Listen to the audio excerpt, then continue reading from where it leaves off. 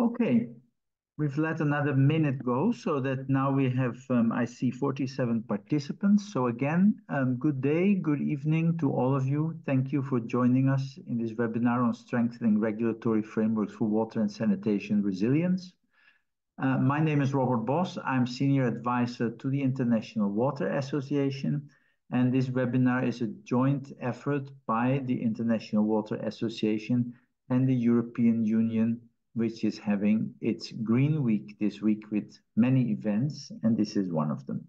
We will be, for the next 1.5 hours, addressing the issues of regulation of water and sanitation services, and how resilience can be supported by it and how resilience can be introduced into these regulatory frameworks.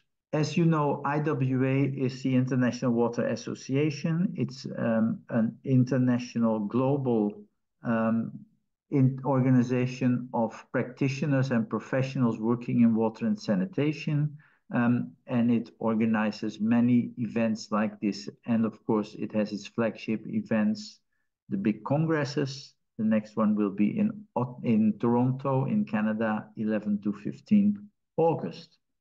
Now, webinar information. As you've already seen, this webinar is being recorded and it will be made available on demand through the IWA Connect Plus platform on the IWA website. And of course, the slides sets will also be made available to you. The speakers of today, who I will introduce in a few minutes, are responsible for securing copyright permissions for what they present in their slides.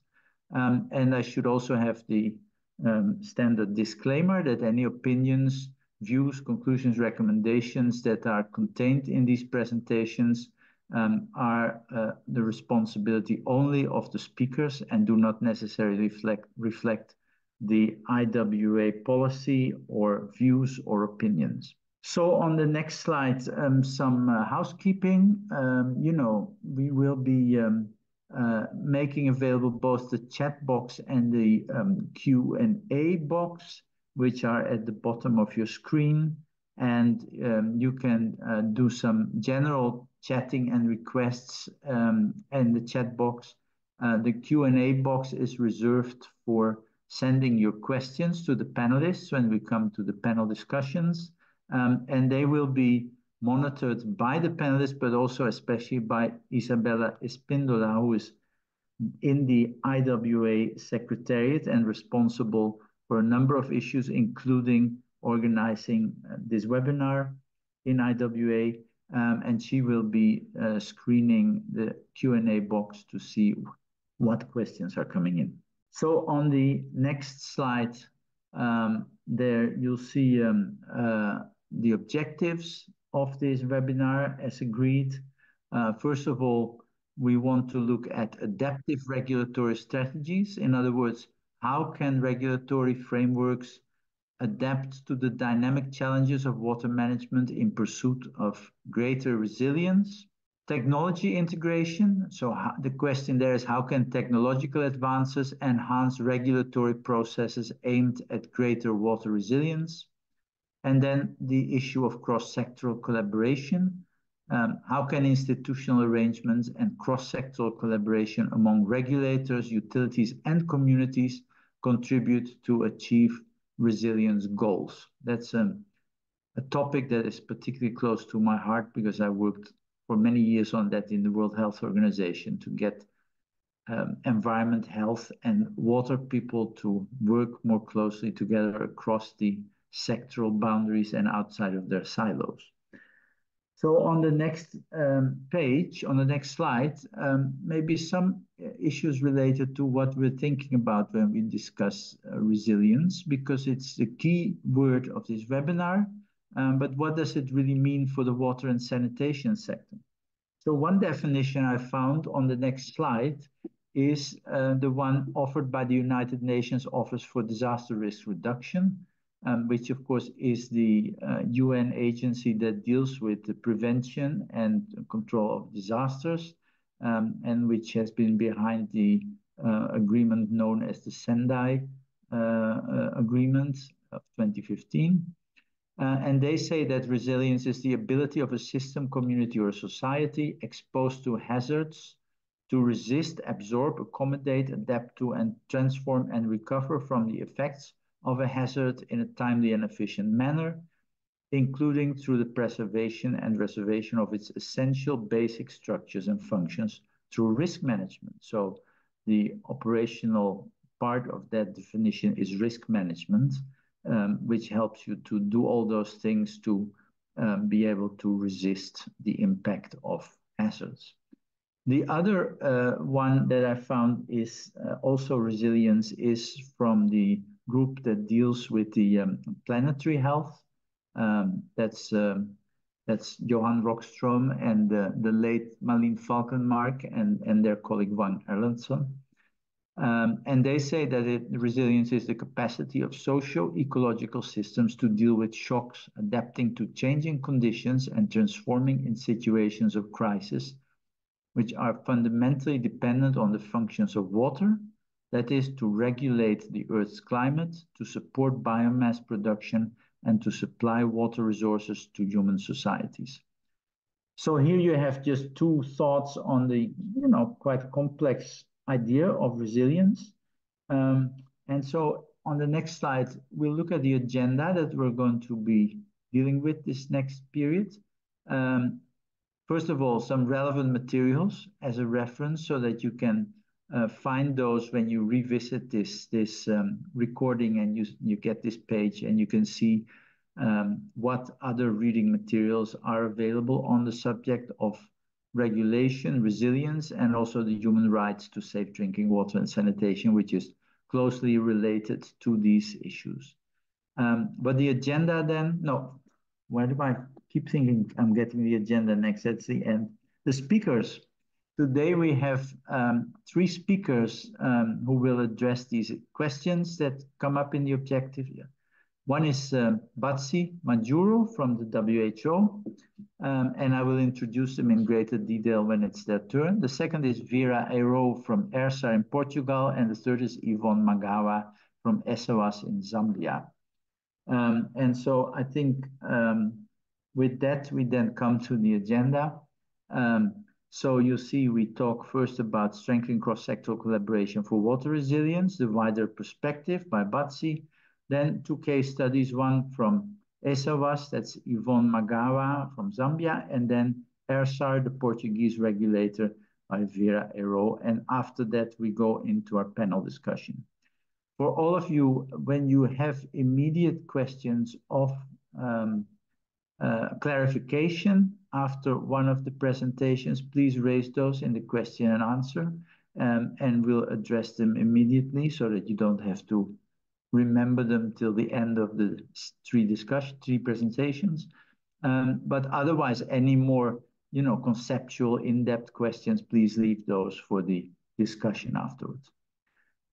So that having been said, I propose we now move to the first presentation, which is by Batsi Majuro. She's a technical officer in the Water Sanitation, Hygiene and Health Unit at WHO in Geneva, focusing on regulation in her work, where she coordinates the WHO International Network of Drinking Water and Sanitation Regulators, also known as RegNet.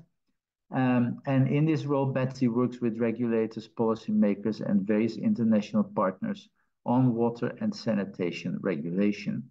Her academic background is in environmental health, and she holds a PhD in public health and water policy from the University of East Anglia. So Betsy, the floor is yours. Thank you, Robert, and a very good day to everybody who's joining us today. And thank you for joining us for this session. So as Robert has already mentioned, I will be speaking more to the third objective that was listed for this webinar. And this is really to do with strengthening cross-sectoral collaboration.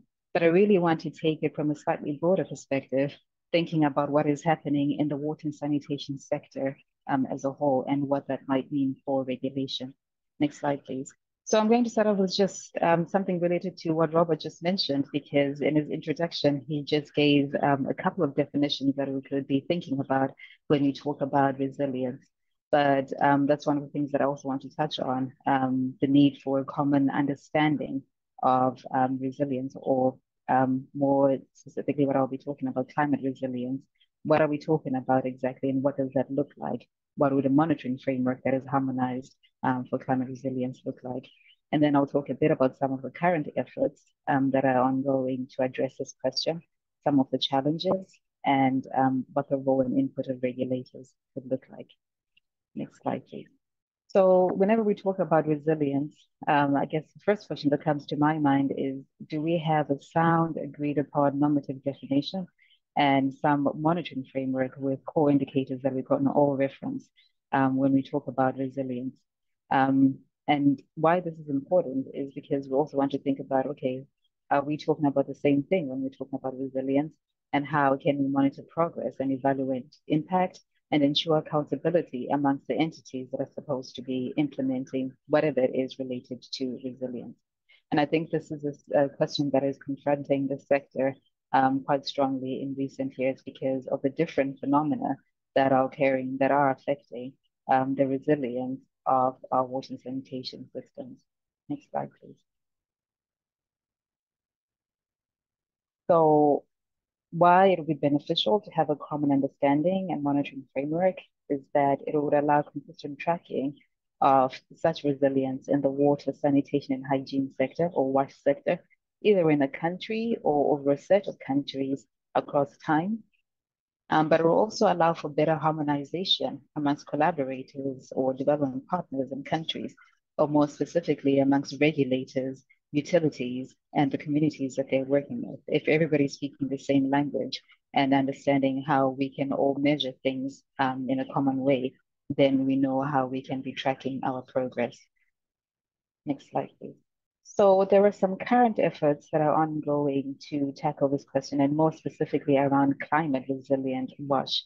And these are efforts that are being led by the Joint Monitoring Program for Water Supply, Sanitation, and Hygiene, otherwise known as the WHO UNICEF JMP, which is the platform that is responsible for global monitoring of water and sanitation services in the Sustainable Development Agenda. As well as the GLASS platform, which is another UN platform, and GLASS stands for UN Water Global Analysis and Assessment of Sanitation and Drinking Water. So for those of you who are familiar with these monitoring platforms, JMP monitors more the output side of things. What do WASH services look like? What is the current level of access to safe drinking water or safe sanitation services? Whereas GLASS looks more at the enabling environments. What are the policies, the regulations, or the institutional arrangements that allow for the progression of these WASH services? And so these two entities together are looking at developing indicators for global monitoring of climate resilient WASH. So there's current focus on climate resilience, but of course it's also thinking about resilience more broadly. And this is a 2-year project that these two entities are undertaking, where they'll be specifically reviewing existing frameworks, existing tools, and existing indicators, with the idea of eventually working towards harmonization of those indicators and supporting uptake by countries. So not just coming up with indicators, but really looking at how those indicators can be applied at a country level in order to accommodate this consistent tracking across various countries.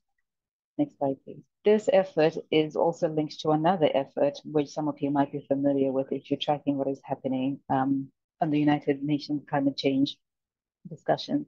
And this is to do with the global goal on adaptation.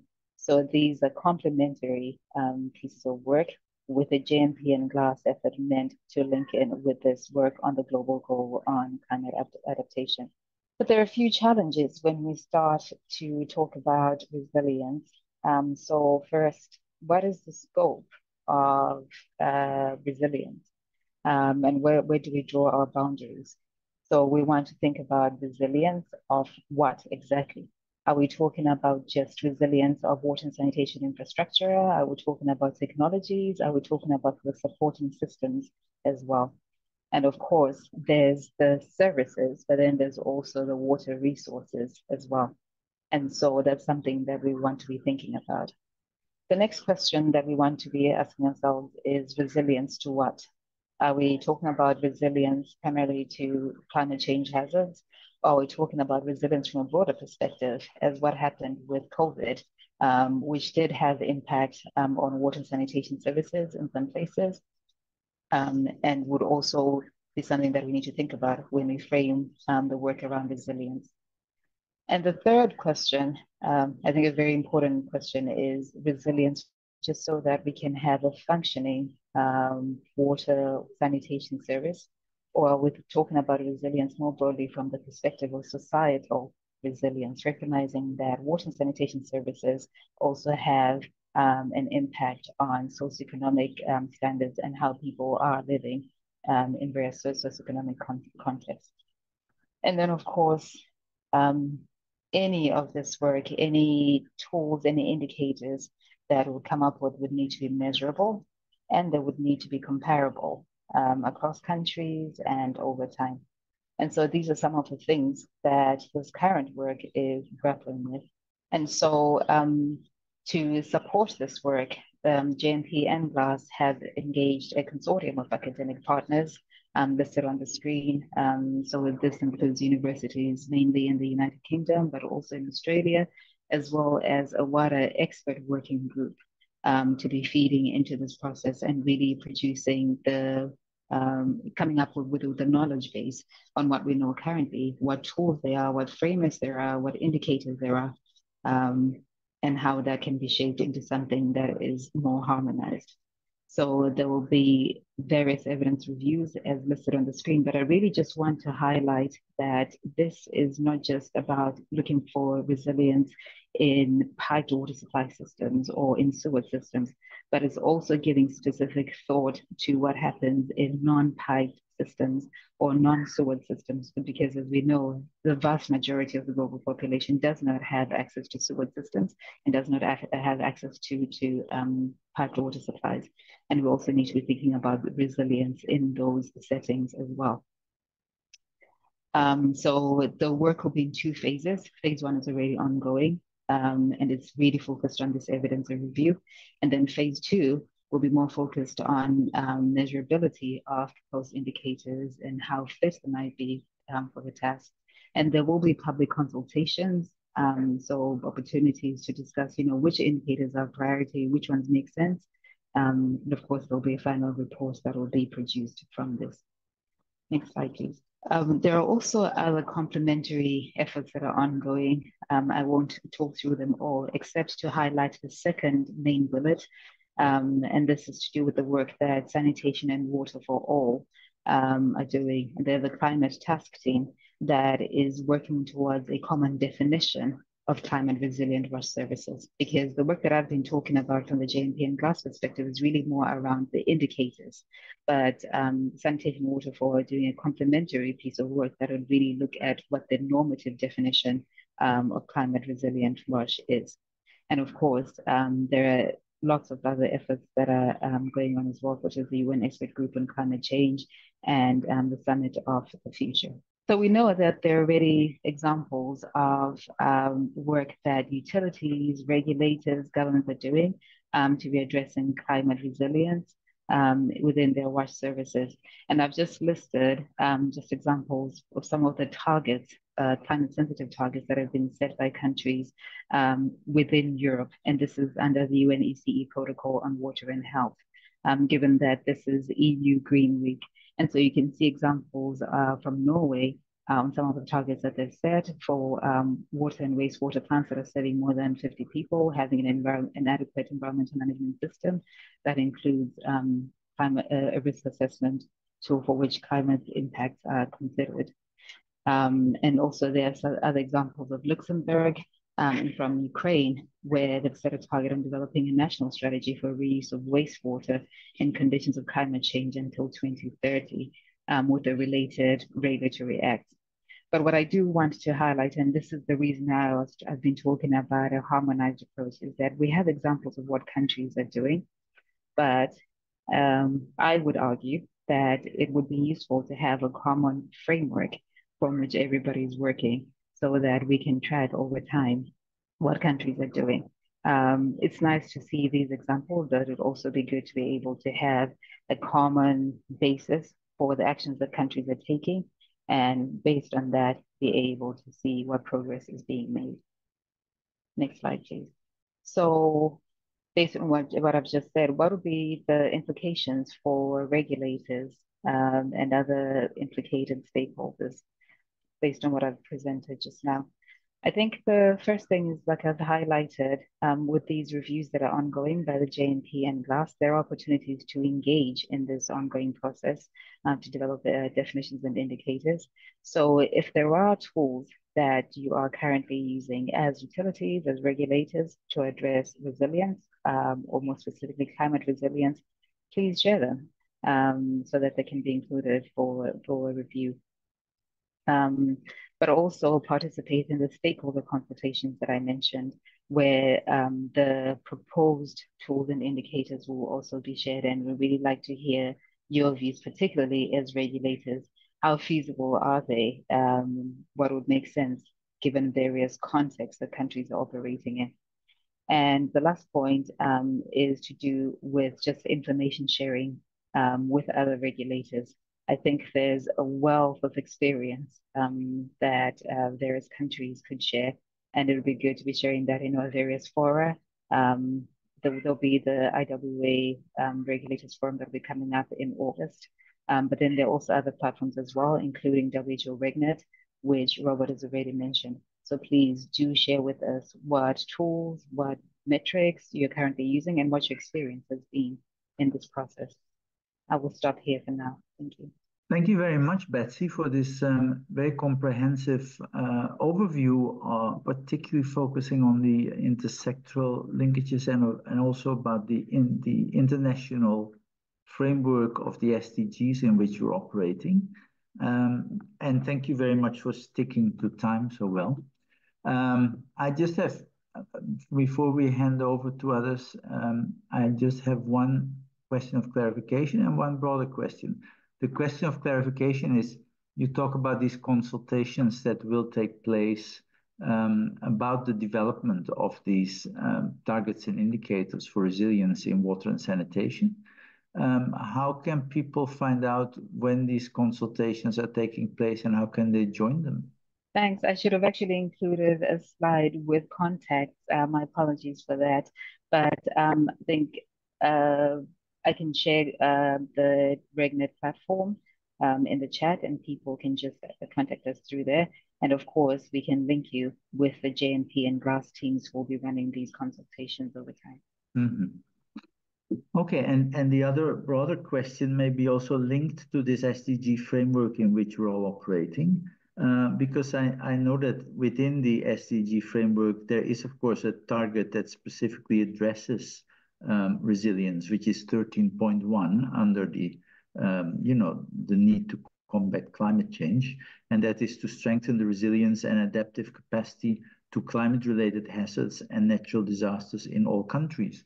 And so my question to you is that target not enough for the water and sanitation sector to take on board efforts to enhance and strengthen the resilience in member states? Or do you feel that there should be a separate target with indicators, more detailed indicators perhaps, for water and sanitation resilience? That's a great question, Robert. I would say that the target is sufficient as it is, but as you all know, there's a target. But the real question is, how do you measure progress towards the target? And to what extent do the indicators align with your own sector? And I think this is where this JNP and GLASS review is trying to tackle this question, because there are lots and lots of different approaches. There are lots of different tools, which is actually disabling the sector from understanding what is actually going on. And so the target as it stands is fine. The real issue is, how do we speak the same language so that we know how much we're progressing towards the target? Okay, thanks. Isabella, are there any immediate questions to the presentation by Betsy? Robert, we received some questions in the chat regarding it. The first one is, what strategies could be deployed to having an effective and sustainable institutional framework for regulating the sanitation sector, which happens to be the least paid attention sector. Betsy, you want to respond to that? I could say that I can respond to it for now, but I'm sure Yvonne and Vera would also be very well placed to be responding or adding to that later.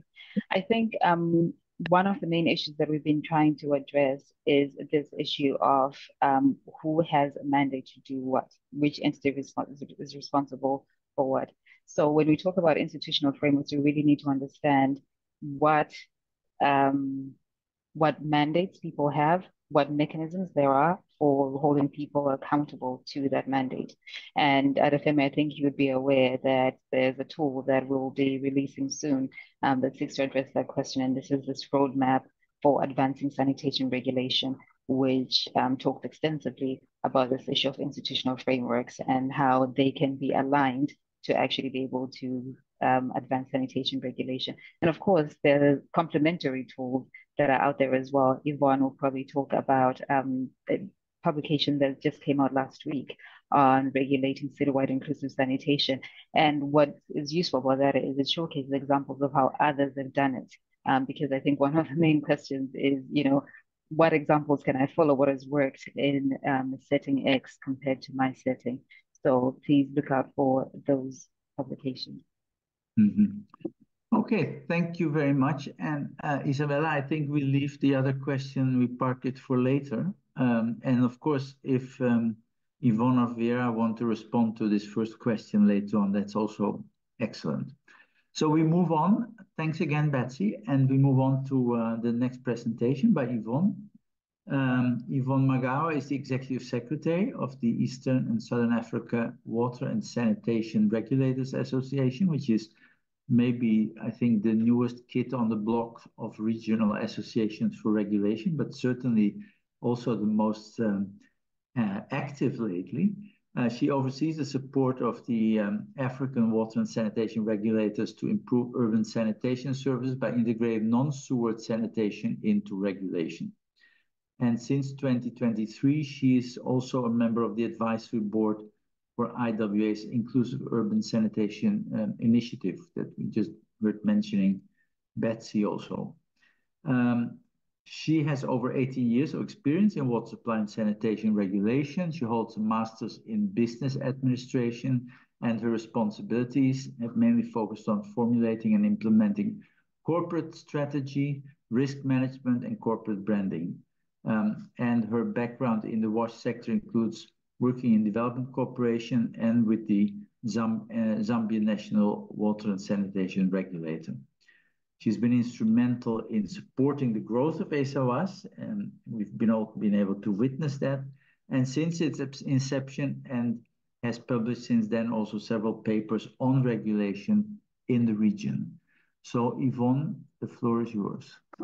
Thank you very much, Robert, and thank you to the IWA team for inviting ESAWAS to be part of this webinar for the EU Green Week. So I've already been introduced, so I will just give a brief background of what ESAWAS is. Next slide, please. So ESAWAS is a network of water supply and sanitation regulators formed from 2009 from the Eastern and Southern African region. We have two objectives, one which is capacity building and information sharing, and the other one is focused on identifying and encouraging the adoption of best practices to improve effectiveness of water supply and sanitation regulation. So ESAWAS is governed by a constitution and legally registered in Zambia. We have until November 12 members. Actually, as of last week, we now have 14 members, and we are expanding to the rest of the continent. Next slide. So coming to today's topic, with regards to the role of regulatory frameworks in water and sanitation resilience, I'll just highlight the work of regulators in trying to foster and promote resilience in the sector and what some of the strategies are for that purpose. So one of the first things that regulators are now focusing on is water catchment protection or water source protection or watersheds. So the role of utilities has become important in protecting the watersheds, trying to put together strategies that protect the water sources, that also involve communities in this protection. In Lusaka specifically, they have what is called the Lusaka Water Security Initiative, which is the secretariat is housed within the regulator, but it brings together a number of stakeholders to ensure that there are active strategies being put in place to protect the water sources. So this means fencing them off or ensuring that community practices are not interfering with the water recharge zones and so on. So having the regulator involved together with the utility ensures that to some extent they're able to guarantee the quality of the water source and are able to ensure its protection. The other aspect is issues of tariff design. Now, within the tariff design, what the regulator does is to promote conservation. The tariff is designed in a way that is a rising block tariff in most cases, to ensure that if you're using more water, you have to pay for the extra water. So that tries to promote conservation of a very scarce resource, as we are seeing these days. A number of countries this side faced a drought, while others are facing flooding. So having a tariff that is designed to take care of water scarcity as well ensures that in the long term, the utilities can continue to provide services when there is major interruption caused by climate or other effects. Then reducing non-revenue water is another strategy that regulators are heavily focusing on, because non-revenue water, when the water losses are not very well managed, it forces utilities and the sector to invest in areas of, say, infrastructure investment where it may not actually be needed. So if we conserve the water, we are able to manage the water losses. It unlocks the revenue that the utilities would need to actually invest in the sector. It could easily increase hours of supply, depending on if these are physical losses. You reduce those physical losses, you have more hours of supply than thinking of maybe we should be building a new treatment plant. So ensuring resilience by managing water losses and creating that efficiency for the use of water supplies.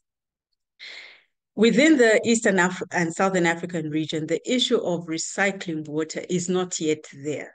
We have seen this in other countries like Portugal, where we did a learning visit, that recycled water can actually be used for watering, say, parks or being used for firefighting.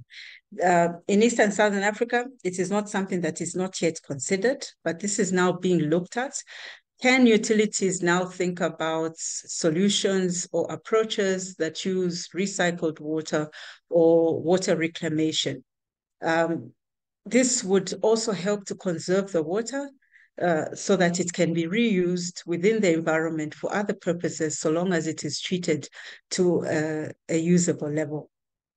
Then the other aspect that we are working on is interagency collaboration. So the regulators among themselves, the environmental regulator, which tends to look at the resources themselves. How well are the effluent discharge into the environment from the treatment plants? So that is the work of the environment regulator. Then we have the services regulator that looks at the supply of the water as well as sanitation services. Then there's the resource regulator who looks at where the water is abstracted from, the rivers, the dams, the boreholes, and so on. So bringing these three regulators together in an interagency collaboration helps to put together strategies that are working to ensure that services, the water is well used, there is efficiency of use, but as well as protecting the water from pollutants. So ensuring that what utilities are discharging, what industries are discharging, and so on, is protecting the water bodies and ensuring that when water is abstracted for treatment, it is not so heavily contaminated that it affects the business of service provision. So this is very key in issues of resilience, that these three agencies work together. Then something that we have started working on as SOS is what we're calling a service resilience and emergency preparedness tool. So we're just about to launch this consultancy to develop this tool. So when we say resilience, as the question that Basti was asking and the definition given by Robert, we are talking about people, infrastructure, operations, and systems, the ability of these to recover from shocks and stresses. And we are looking beyond climate. We are looking at shocks and stresses that involve economic issues, economic downturn, the pandemics, as was highlighted, the experience of COVID-19 taught us that we need to be ready as a sector as well to be able to absorb such shocks. And also we are looking at just general sector issues like dilapidated infrastructure and so on. So having a holistic approach, which considers the policies and the legal frameworks for this, the social considerations, what's the vulnerability risks to the communities, to the general populace, and what would be an acceptable level that the community can absorb in case of a shock or a stress. Also, degradation of the environment and its effects on people and ecosystems, how that is dealt with for resilience purposes. Of course, there's technical aspects as well, which looks at the infrastructure itself and the technology. How well can the infrastructure absorb certain things? The digital technologies that are in place, the financial considerations, how do we put in finance and investment planning to be able to support resilience considerations? And at the bottom of all this is the human resource, the skills and the capacity that need to be developed to ensure that the sector can still continue to provide services in whatever circumstance. So we are looking at levels of action that can be taken by utilities, can be taken by the regulators, can be taken by policymakers. In case of a particular shock or stress, what then is the action that can be taken? That we have utilities that are prepared for floods, that are prepared for droughts, that are prepared for infrastructure that is degrading, and so on and so on. So this is the approach that we are taking within the SOS and among the regulators. Thank you so much, Robert. Thank you very much, Yvonne, for a very interesting and challenging presentation. Yes, I assume if you're going to be expanding as you have been doing, you'll soon have to change the name of your association, right? It will have to become the All-African Association of Water and Sanitation Regulators. Yeah, let's see. Well, first of all, I would like to ask you two questions because you gave these 6 areas of work that you highlighted these particularities of. But I wanted to ask you particularly on the issue of recycling and reuse, which is a very common issue in many peri-urban areas, particularly in Africa. Many of these reuse activities, when it comes to reuse of water in agriculture, are informal phenomena where people, collect the wastewater that comes out, the domestic wastewater coming out of cities, and use them for small-scale irrigation. And I was wondering, how do you think you could manage to get that under a regulatory framework, those informal activities? Is there a way to do that? Thank you, Robert. That's a very tough question. I know. It's a big issue in many cities, particularly where you have the sewerage systems, the networked sewer systems, because the communities deliberately puncture the sewer lines in order to access the wastewater and, like you have said, irrigate for agriculture.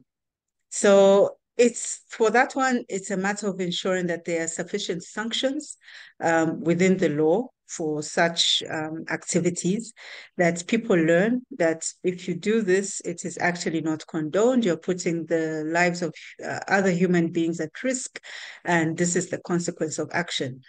Mm-hmm. Unfortunately, for people, we only learn when there's an example. So utilities need to set examples of punitive measures that can be taken in order for people to desist from some of these activities. So it is really quite a big problem. Yeah, thanks. I know it's a tough question. I was thinking of the way in Kenya at one point the regulator sort of worked on getting informal water distributors, people that water sellers that go along the houses to sell water, which is also an informal sector, to get those under the regulatory framework quite successfully and applying some of the human rights principles. And maybe that's something that can be done in water reuse also. Let's see with Isabella whether there's any questions on the question and answer bit. Yes, Robert, we received a question. So, Yvonne, how would you recommend addressing the conflicting regulatory agencies versus local government approaches to managing water resources in a given area? I'm not sure if I've understood the question, but I'll attempt to answer. In most countries, what the regulators have done is they have actively engaged the local authorities, especially for purposes of sanitation, because this was an area that was managed by municipalities. And in order to have an organized sector, there's been recognition that local authorities and regulators and ministries need to work together. So there are now joint implementation teams which have been put in place that address more than sanitation. They look at rural water, they look at urban water to ensure that regulators, utilities, policymakers are coming to the same table and discussing solutions that are appropriate and applicable for their respective cities. This is helping to harmonize approaches. It's helping to steer coordination for management of the sector so that this conflict of management between local authorities and regulators, sometimes the local authority thinks it has a regulatory mandate. At the same time, it has a service provision mandate.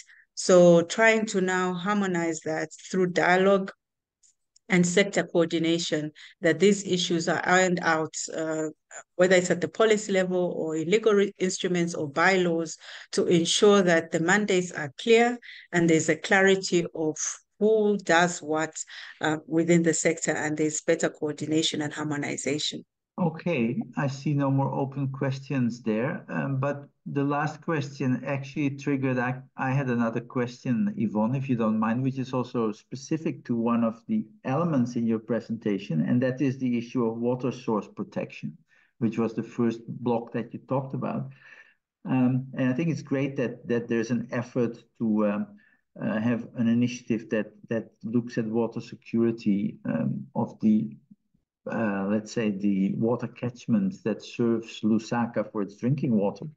But my question is, if you're going to have people in these catchments to have to abide by certain rules and regulations that you will regulate about maintaining proper protection of the water source, isn't it then right that you should also at the same time extend your regulatory activities to the drinking water quality in those rural areas? Because to a large extent, drinking water regulation has remained, for many reasons, confined to urban environments.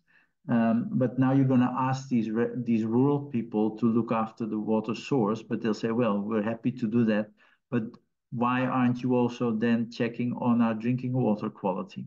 And so is this something that is being addressed by the regulator in Zambia and by the regulators in Africa in general?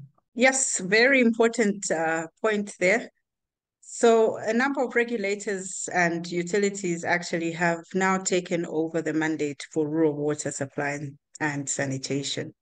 So one of the first things that the regulators are doing is looking at the quality of service standards for rural as well. And being at a minimal level of regulation, the first point of entry is the water quality.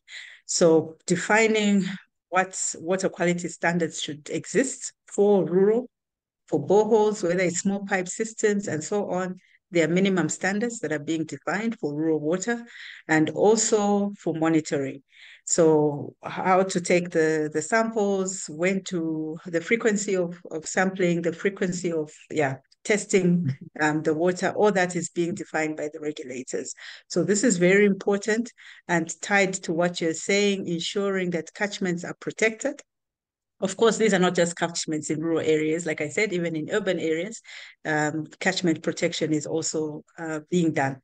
So the interagency collaboration is really focused on water quality and ensuring that drinking water quality is maintained. Mm-hmm. Okay, thank you very much for these explanations and for your presentation. And now we move on to the third presentation, which is by Vera Herou, who is working for ERSAR, the Portuguese regulator.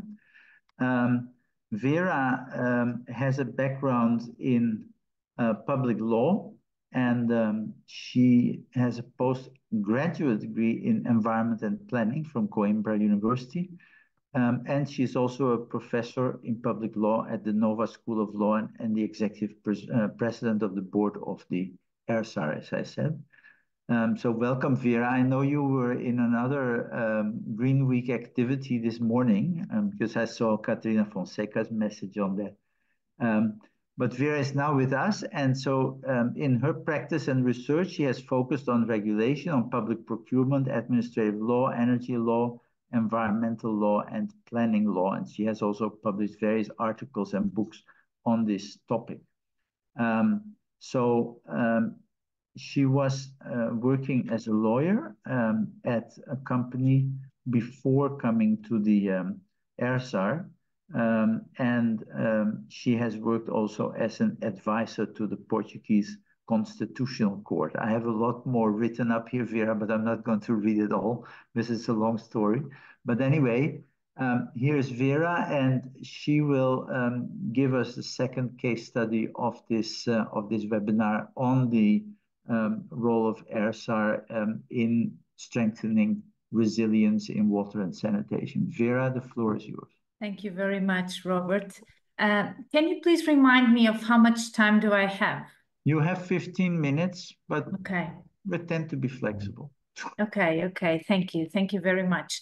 As Robert was saying, and I came here to present our case, ERSAR's case, but in a very detailed way. I am going to focus on a particular region of Portugal to see, like from a case study, what have we been doing in a particular region of Portugal where we have been suffering from drought.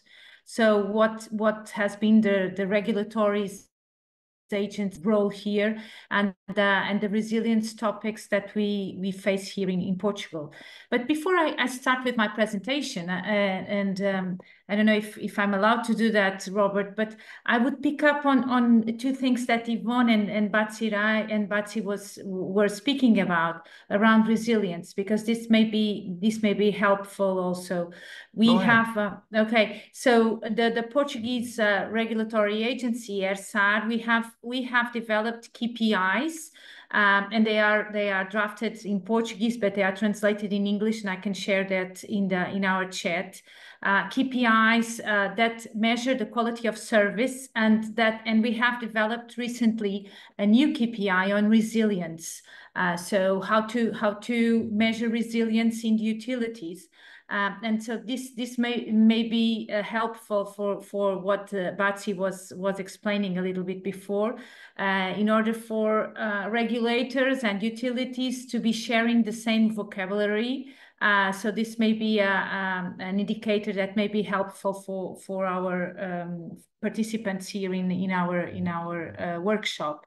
That would be my first topic around what Batsy was saying, and also around what Yvonne was saying. And now I would ask for the slide. I'm not sure if I'm the one sharing. Okay. Around what Yvonne was saying, that the Portuguese regulator, we do mostly economic regulation, but we also do environmental regulation in what regards drinking water purposes. This is a bridge between economic regulation and environmental regulation, and so this has been very helpful in the way that we are managing some water crisis here in Portugal. So I would pick up a little bit of this also during my presentation, but I wanted just to make this bridge around what Batsy and Yvonne have already referred. That was very helpful, and many thanks for your presentations. So coming up with our case, well, I will be focusing in a particular region of Portugal, because Portugal is a wonderful country. Everybody should visit Portugal. But what is very critical in what regards water management in Portugal is that the country is divided. So we have a north region that is water rich. So we don't have any difficulties for now. Of course, climate change says that in the near future there may be difficulties in the whole country. But we have the north of the country currently very well in what concerns water sources. But then we have a very difficult region in the south of Portugal, the Algarve region, which is a beautiful region, highly touristical region, where we have water scarcity. So for background purposes, I'm just showing here a few data around what is happening in the Algarve. So we have 9 to 10 years in a row with rainfall under average, and this is the data regarding rainfall that is shown here. And the next slide, please. Okay, so this is the picture of Portugal, the map of Portugal, where it's shown the different regions and the fact that there is water scarcity in the south of Portugal, in the Algarve region. So this is from the last year, but it hasn't changed in 2024. So we have in November, we had like this huge alarm around scarcity in Portugal, in the Algarve region. So if you can see, the north of Portugal is okay, but then you have this region in the Algarve. Can you, next slide, please? This has meant, and just an additional data, this has meant that we have in the Algarve, in what regards the superficial water, we have less than 50% of the reservoirs filled, and this means that we have less water than what we used to have last year, and actually this means that we haven't had in the past years recovery regarding the superficial waters that we should have had in order to be comfortable in what regards the use of water in this region. Next slide, please. So this is the baseline for the regional topic, the Algarve, just to setting up the scenario. And now I will set up the scenario around the institutional framework and their SARS intervention. So we are a regulatory agency that has powers over a national mainland. We regulate all utilities for urban water and waste services, regardless of their governance model. So if they are state-owned, municipal-owned, or privately owned.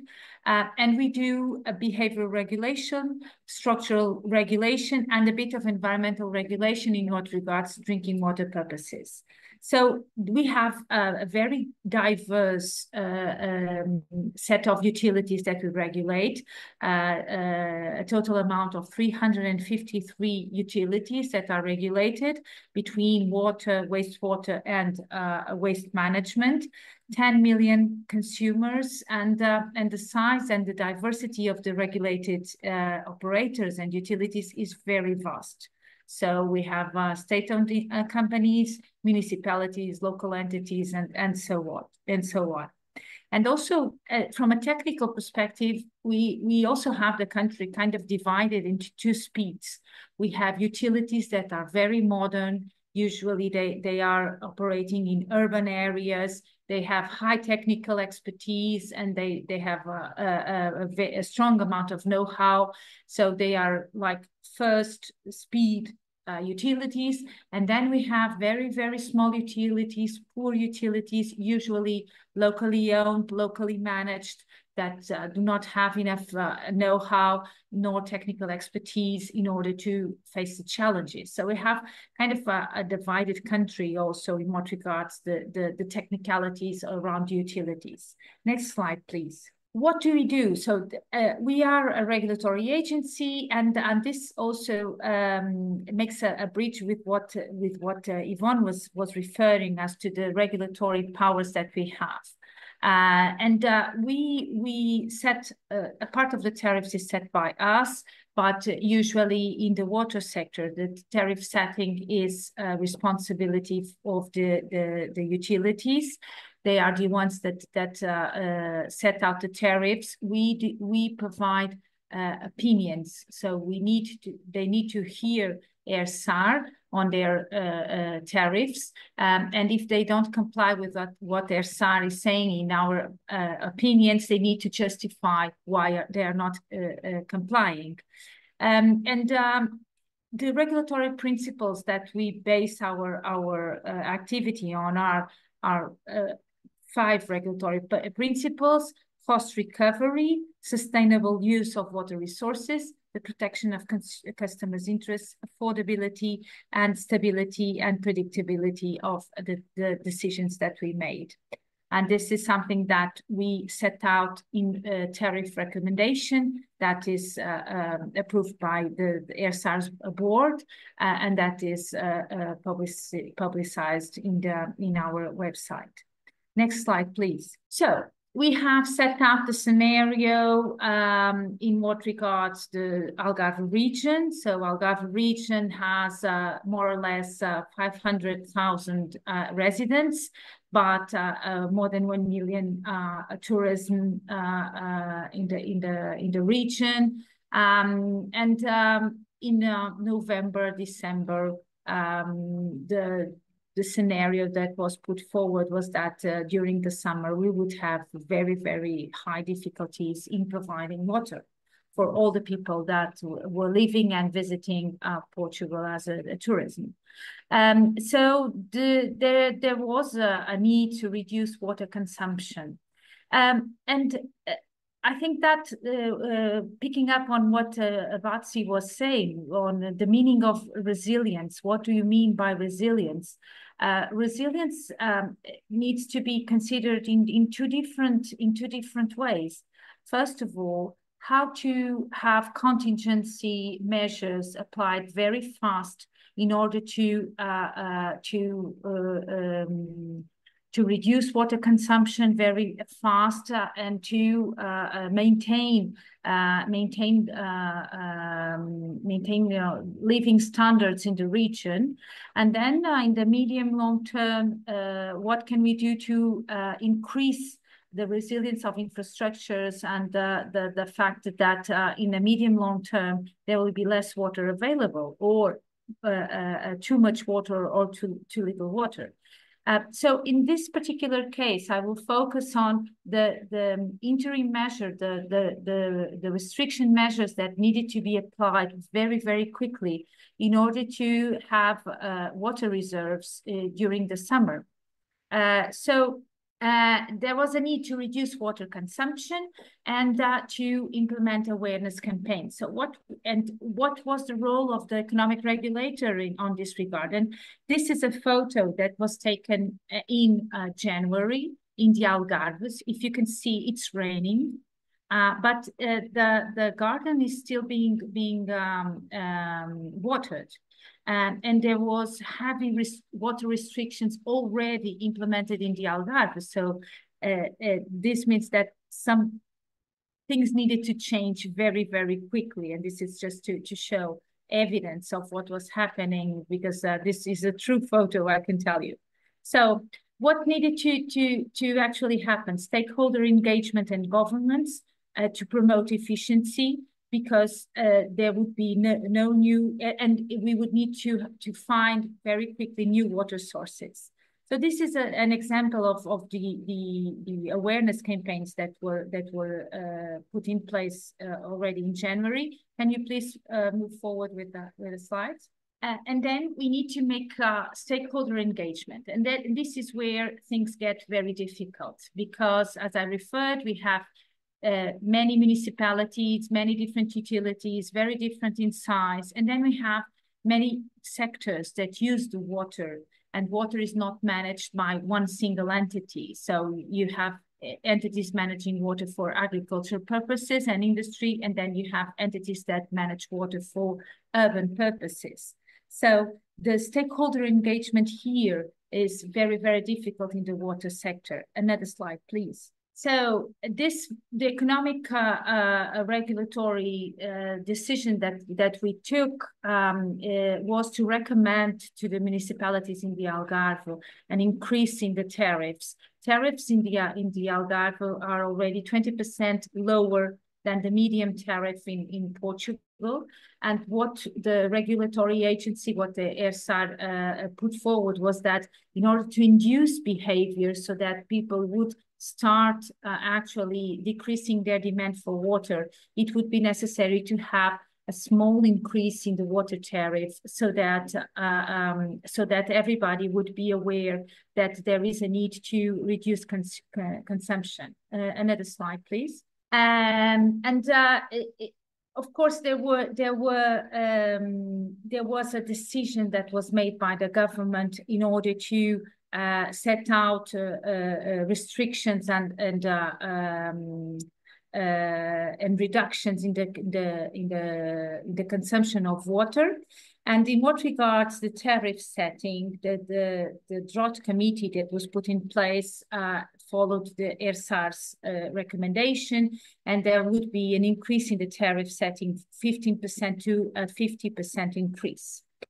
Another slide, please. But and picking up on something that Yvonne said, the tariff setting here is a resilient model. So we have the economic regulation, the management of water scarcity did not leave behind the principles around tariff setting.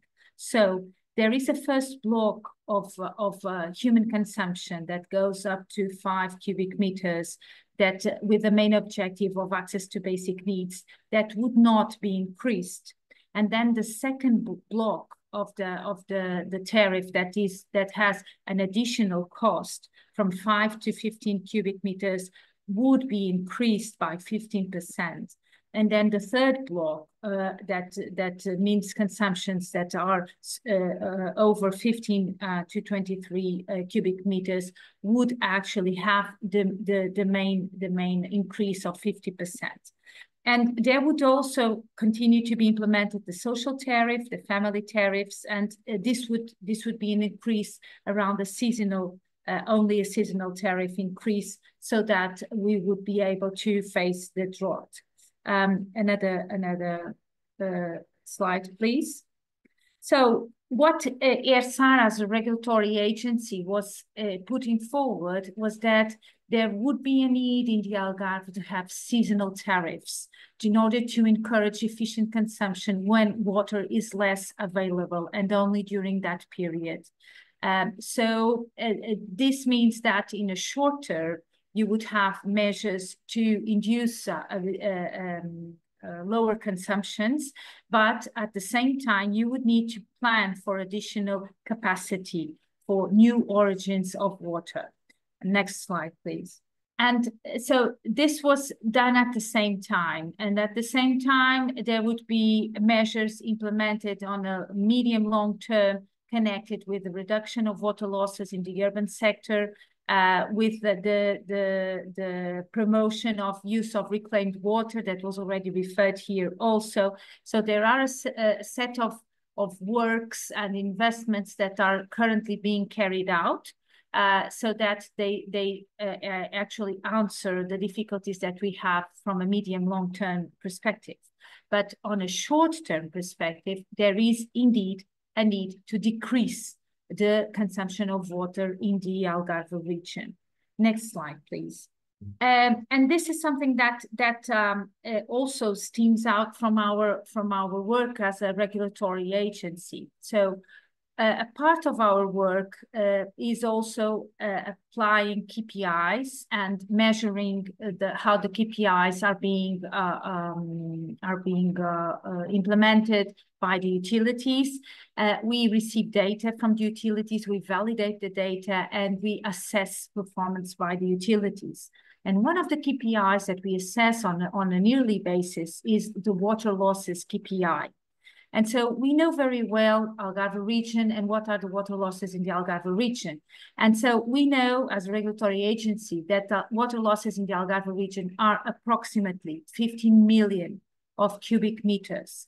And this has meant that there is a clear solution also to increase water availability by reducing water losses in the Algarve region. And this is a self-paid investment. Next slide, please. Also, reclaimed water. We only have 7 utilities that produce reclaimed water, and we have very, very low volume of reclaimed water in Portugal. In the Algarve region, there are approximately 40 million of cubic meters of reclaimed water that could be used. And this is also something that stems out of ERSA's KPIs, and that has been used as a reference for short, medium-term solutions for new origins. Next slide, please. So what happened with the tariff setting, you can ask? Well, we made the recommendation. The municipalities seem to be in agreement with our recommendation, but that agreement only lasted for 2 days. Okay, so and this is a lesson learned, and I think that this is something that should be considered by all countries, which is there is a very, very strong difficulty in local authorities to manage difficult decisions, even in critical times. So there was a need to increase tariffs. There was a technical consensus around that. There was actually a consensus by the municipalities on day 1, but on day 3, for political reasons, 2 or 3 municipalities decided not to increase tariff setting, and then the prisoner's dilemma just came through, and nobody, well, actually only 2 municipalities raised the tariffs, and that was a lost opportunity here to implement a very strong principle around regulation. So political interference that overrides the adequate approach in many cases. So it's important to create buy-in from policymakers and to support them in keeping the right track. Aggregations, size, scale are crucial to ensure common oversight in crisis situations. Vera, can you round up? Yes, and actually, yes, this is my last slide. Okay. So I think that we can keep the rest for the discussion, because this is my last slide. So I hope that this is useful, and I'm totally available for questions. Thank you so much, Robert. Okay, thank you very much, Vera, for a very comprehensive overview of a particular part of Portugal that unfortunately I've never visited, but I've always wanted to. But I understand that there's about triple the population in the summer when the tourists come than the normal residency of the Algarve area. So that's quite an impact. And that was actually one of my questions, because I was wondering, as a regulator, apart from having this idea of seasonal changes in the tariffs, would you have the jurisdiction to actually charge those people that come to the Algarve, who obviously already spend a lot of money to have their holidays there? Could you actually make sure that they also get charged extra as tourists for the drinking water they use in order to sort of, keep tariffs affordable for the local residents? Or is that beyond the jurisdiction of the regulator? That is beyond our jurisdiction, but to be honest, from a tariff setting point of view, the tariffs are set for domestic purposes.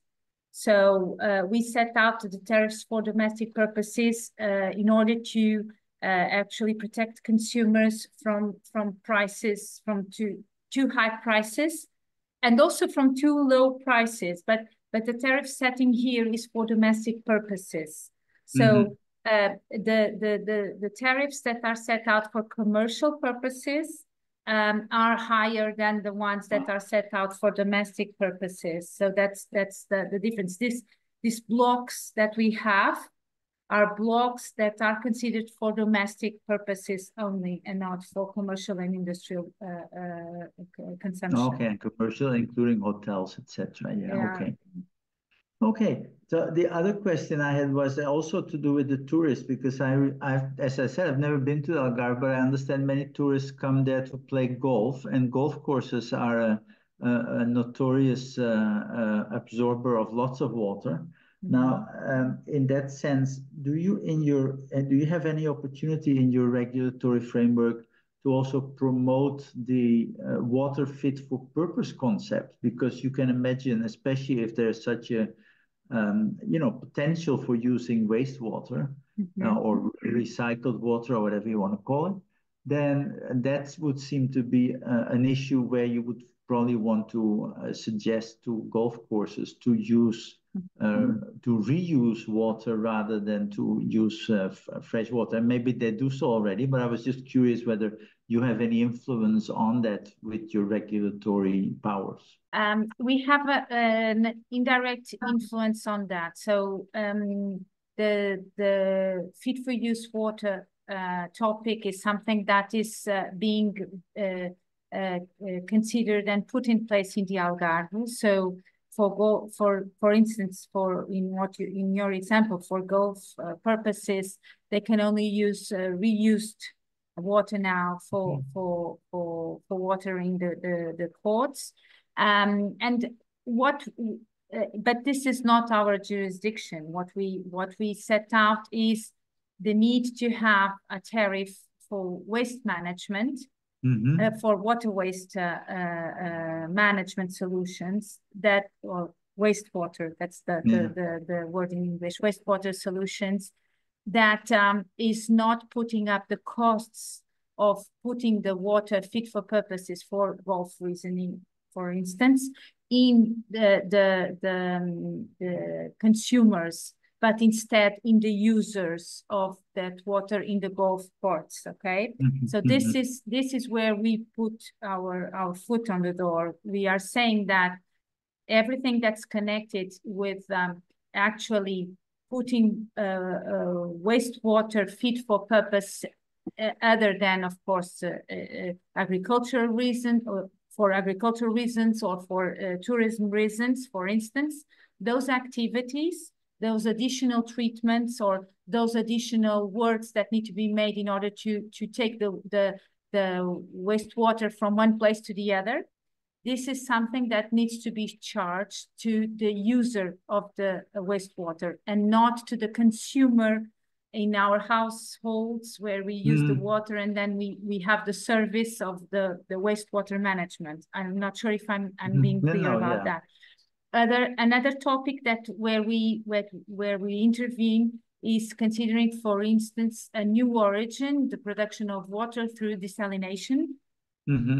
What we are referring is that OPEX and CAPEX that is needed for desalination purposes. If desalination is being used in order to actually free superficial water for other purposes than drinking water, then this means that it should not be the consumer to pay desalination costs. So this needs to be spread around all sectors, because indirectly, all sectors are being actually favored by desalination, and not just the urban consumption, because this is a water management topic. So this is where we are. We look mainly to consumers, to urban consumption and drinking water. But I think that, and this is a message that I think it's showing everywhere, that we have only one water. And so all users need to be connected, and that is why indirectly we have a say in other topics. No, absolutely. We have one water, and all those waters, we have captured them in the SDG 6. It's not only drinking water and sanitation. We're still struggling with getting our heads around integrating all that into one big picture. And I saw that the agriculture people, as usual, are resisting that they have to have cuts, because your recommendation was 75%, 50% cut from 75 to 25, but they didn't really accept that. They were the only group that resisted the changes that were proposed by the group that you presented, I saw.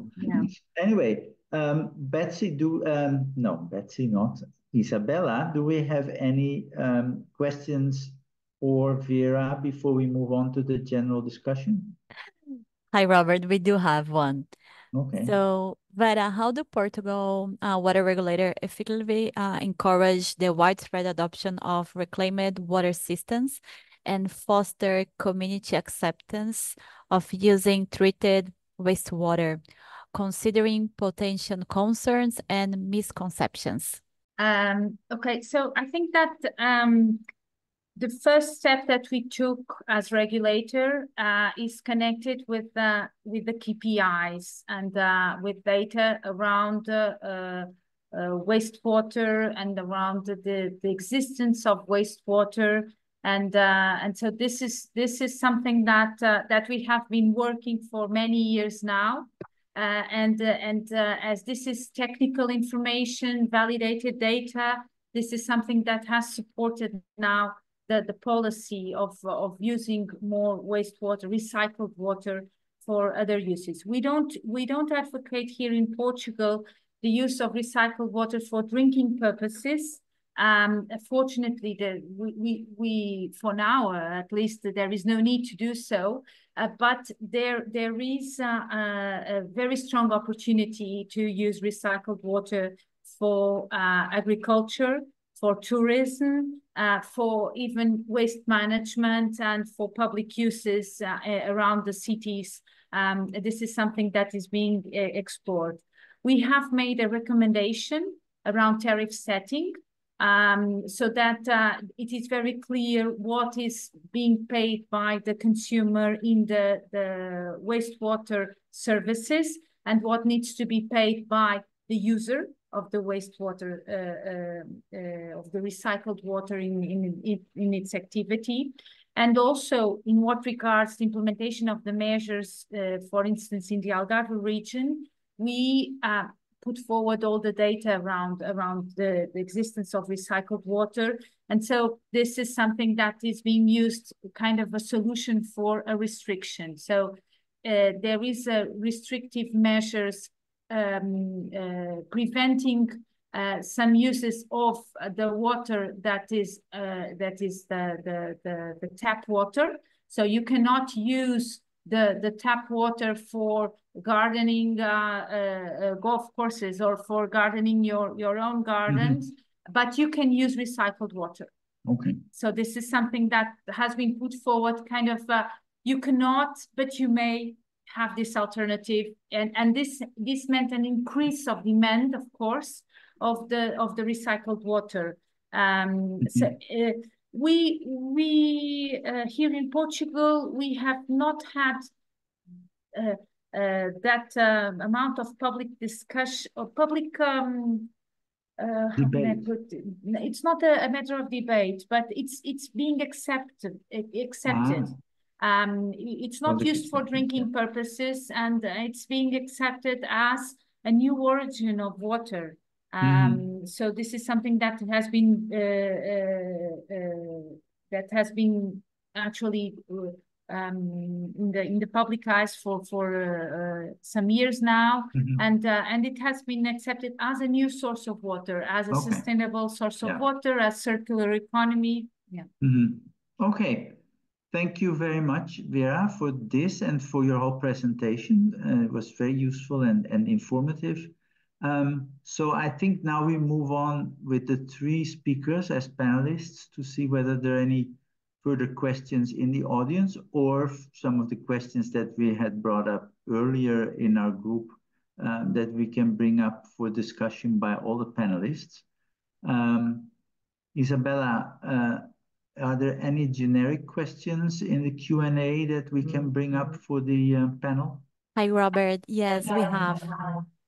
The first question is, as a regulatory entity, what measures are planned to encourage the efficient use of water? Which use of water? The efficient use of water. Sorry, I didn't hear well. I had a cut. Can you please repeat the question, Isabel? I'm so sorry. That's okay. So as a regulatory entity, what measures are planned to encourage the efficient use of water? Okay. Is this something Yvonne or Vera from their practical perspective would want to address? Or Betsy from a more generic sort of global perspective? I can jump in. Yes, from the regulatory side, as Vera already indicated with the tariff design that she showed, how the different blocks address different aspects of operations. But beyond the tariff, utilities also themselves are learning, some of them the hard way, on efficient use of water, because in some of our settings, utilities are expected to provide 24 hours water supply. And what tends to happen is in the night when there's little use, then you get the pipe burst because there's too much water in the system. You have pressure and you end up with water losses instead. So now they regulate how much water is available during certain times. Right now in Zambia, for example, there's a drought. So already the utility is rationing water to try and only provide water during certain hours. That also helps customers to think about efficient water use, because if you don't have water available the whole day, you'll think about storing water and using what is available much more efficiently. So it also takes some work on the side of utilities to do some behavior change and working with the regulator as well to do some advocacy and some consumer awareness. Any of the two others want to add to that? Sure. We have a different experience. Our goal here in Portugal is that people remain with water in their pipes 24 hours per day. And so the challenge here is how can we maintain this level of service and at the same time raise awareness that this level of service is something that needs to be valued. It's something that needs to be considered with respect, so that it's not put away just because it is there. So the first message that we put forward as regulators is around the data that we have that shows that there is a relevant amount of water that is being treated in our systems and that is lost in the way. And so the first message that we put forward and we make economic studies around carbon footprints also and around the costs that are connected with the production of this and the treatment of this water that is not used.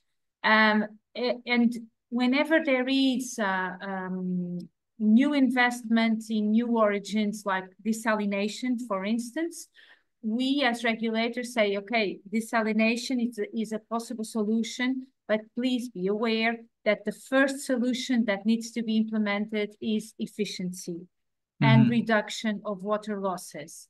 For instance, in the Algarve region, water losses are 15 cubic meters.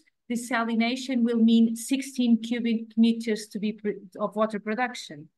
And so the slide that I showed with the measures that are being implemented shows that reduction of water losses is certainly a top priority now. And efficiency is a solution that is available. Yeah, okay. And so this is something that we put forward as regulators with all the economic calculations around what would be the results if we would be more efficient in the water management. Thank you very much, Vera.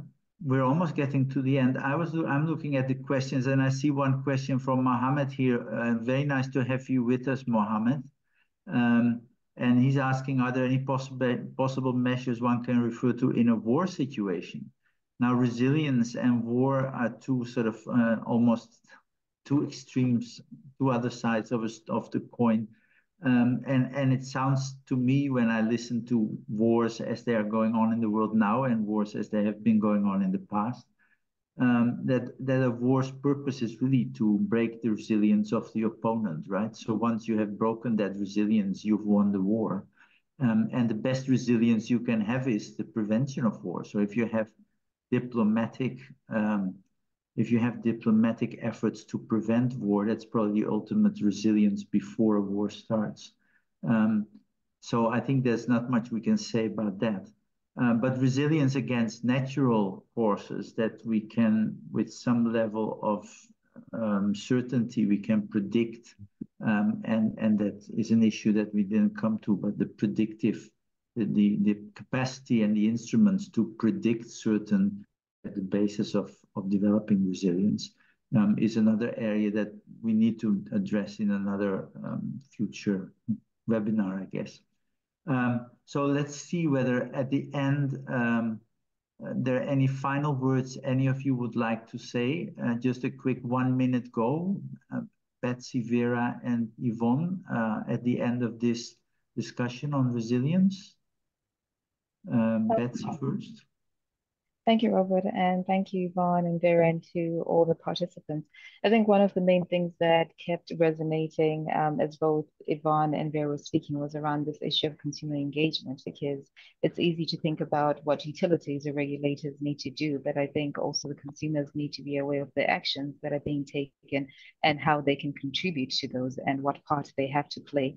So I think some of the questions that were raised in the chat around, for instance, Vera, how did you get buy-in in terms of some of the resilience measures that you put in, and you also highlighted the engagement that was part of that, I think is something that I'm really taking forward in these discussions, and really worth exploring deeper as to how such engagement can be deepened for other aspects of regulatory work and not just resilience. Okay, thank you, Betsy. And Yvonne, you have any last minute wisdoms you want to share with us? I think the only thing I can say is that it takes collaborative effort. It's coordination of the sector. So as Betsy had started with that presentation, it's really a coordination of the sector to move forward together. Thank you. And Vera? Well, just a short word on governance and the need to actually have the stakeholders all identified and all working together.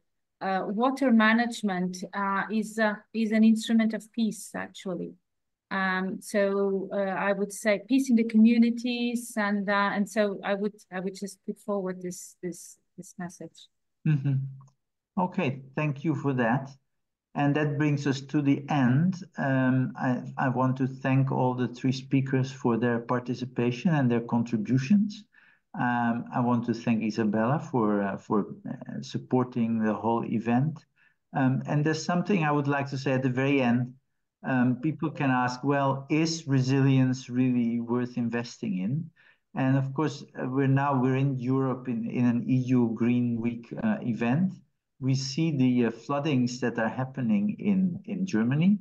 I was thinking back because in 2005 in the Netherlands, there was a similar event where there was a lot of melting snow and rainfall, and there was an area of 250,000 people who all were evacuated from that area because there was a great risk of flooding. And after that event, the government in the Netherlands decided to give more space to water, and they built all sorts of infrastructure that would allow water to flow out into those spaces if there was a sudden surge in the rivers. And at the beginning of this year, we had such a surge, and it turned out that those nature-based solutions, as it were, now that they've been implemented, actually were effective in taking away the risk of having floods in areas where a lot of damage and a lot of both material and human life damage could be done. And so we see that resilience, investing in resilience, does pay off. And the situation in Germany is a stark reminder of how we have to invest in resilience to prevent events like that from happening. So on that note, I would like to conclude. Thank you to IWA and to the EU for organizing this. And I wish you all a very good rest of the day, and see you at the next event. Thank you all. Bye-bye. Thank you, Robert.